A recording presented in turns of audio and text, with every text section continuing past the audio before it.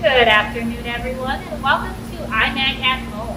For our Meet the Keeper today, we are going to be feeding our 3,000-gallon fish tank here behind me. Now, this fish tank is called the Mohawk tank, and the reason that we call it the Mohawk tank is because we've got this big boat in here. Now, this is actually a replica of the USS Mohawk. Now, the USS Mohawk is an old Coast Guard ship that was out of commission, and they actually decided to intentionally sink the ship to use it as an artificial reef. Now, the purpose of an artificial reef is just sinking something that you wouldn't normally find out in actual ocean water, but it's to create habitat. So if you've got this big boat with all of these rooms and places to swim in and out of, it allows space for all of these different fish to be able to live and call home. Now, this tank was actually made by the Animal Planet show tank here about 4 years ago.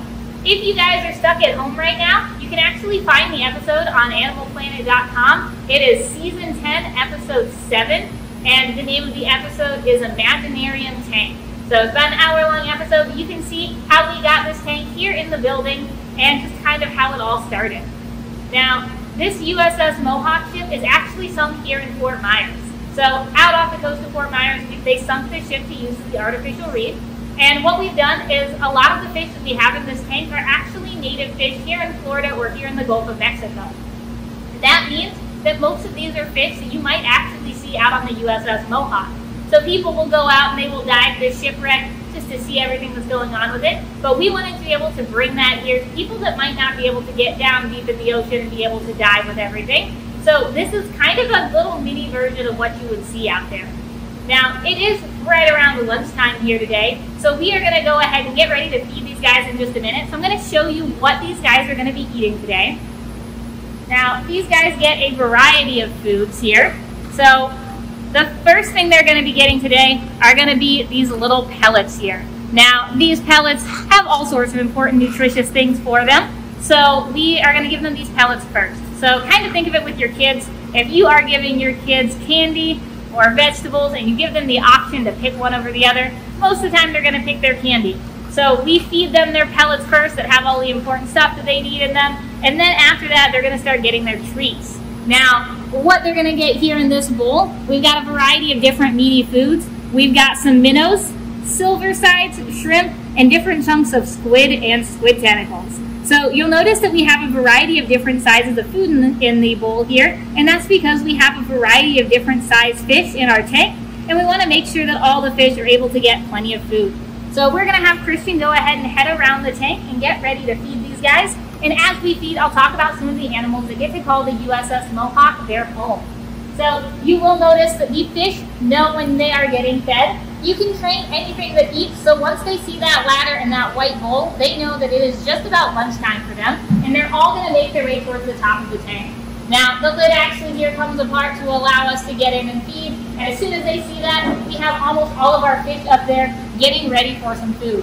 So the first thing that you guys will see him putting in are going to be those pellets again. We want to make sure they get those pellets there because they're a very important part of their diet. So here you go, they're all going after those pellets, especially the smaller fish that we have here. Now, some of those smaller fish, those really tiny silver ones with blue lines, those guys are our blue striped grunts.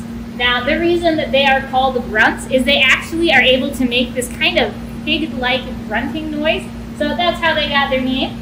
We also have our sheep's head in here. Those guys are going to be the ones that are gray and have those black vertical stripes on them. We've got 5 of those guys in the tank, and the weirdest thing about our sheep's head is they actually have human-like teeth. So if you guys are at home, I highly recommend looking up Atlantic sheep's head teeth. They look incredibly like human teeth. It looks just a little bit weird, but we find them pretty cool for that. Now, they still got some pellets coming in there. You can see some of the bigger fish are starting to come up too, getting ready.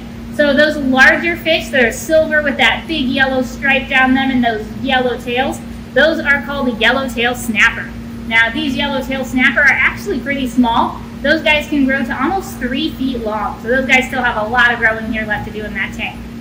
Now they're finally starting to get their meaty food. You can see they get a little more excited for their meaty food than they do for those pellets, and they are all just grabbing them up, trying to take them down. The other really large fish that you'll see kind of hanging out towards the bottom down there is our snook. Now, snooks are really common here. They are a common sport fish. They can grow really large and they're known as a fighting fish. So our snook in there is right around 18 inches long. He's the biggest fish that we have in the tank right now. When he does come up for food, he usually hits it pretty hard. One of the fish that we have in here that is actually not native is that kind of square-looking fish that just grabs a piece of food. That square-looking fish with those little dots is known as a spotted scat. Now, those guys are actually a brackish water fish that is native to Australia. The reason they got the name scat is because they thought that those guys ate poop. And once they did more studying and they realized they eat algae, no one was nice enough to change their name, so they are still called scats. But we think he's pretty cute. He has been in this tank with us for quite a while here.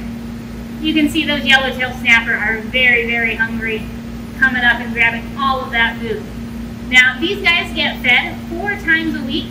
We don't want to overfeed them because anything that you put into a fish tank, you're going to get back in those nitrates and ammonia from the fish poop or any extra food. Now, you see one more fish coming up there. We have our zebra moray eel that just came out of the boat. Our zebra moray eel is actually named Captain because he spends most of his time in the boat. And you'll notice he just grabbed, it looks like a minnow, and he made his way right back to the boat. So he is not very good at competing with food. All eels actually have really bad eyesight, so he has a hard time getting food and he has a hard time fighting other fish for food. So as soon as he gets a piece, he heads straight back down to the bottom, back to hide and back to make sure that he is going to be able to eat his piece of food. Now, that is all today. Thank you guys so much for joining us. If you guys have any questions about our USS Mohawk tank, definitely feel free to ask and we will be more than happy to answer. Now, again, if you guys want to see this episode, try to find it. It is Season 10, Episode 7 of the Animal Planet Show tank. You will get to learn a lot of things about this tank, some of the mishaps that they had when they were building it, and even the fact that this tank weighs over 25,000 pounds. That's because a gallon of salt water weighs 8.5 pounds, and this tank is over 3,000 gallons. So if you watch that episode of Tank, you'll be able to learn this and all sorts of other really cool facts about this tank. Thank you guys so much for tuning in, and we hope to see you again soon. And one more thing. Even in the times of uncertainty that we're all going through, we're still here every day feeding and taking care of all of our wonderful animals.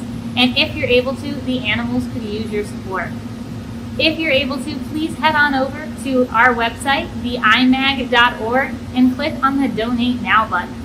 Even if you are unable to donate, please continue to watch, like, and share our videos to help us out. Thank you all for your continued support of the IMAG History and Science Center, and stay safe, everyone.